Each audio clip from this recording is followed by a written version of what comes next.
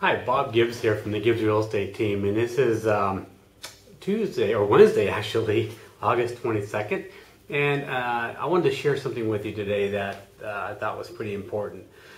Debbie and I had a listing we just took a couple of days ago and put it on the market, had it run through the weekend, and we had 20 offers come in on that home. And I'm not saying that to impress you, but just to let you know that this is what's going on with our real estate market today.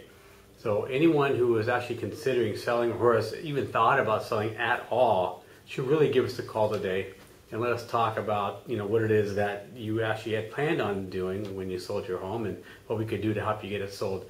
My opinion really is that we're going to see a slowdown right after the elections, pretty much, a little bit of a lull.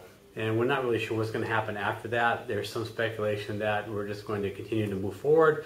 There's other people thinking that may slow things down a bit, and we should see prices starting to level off or even decline a little.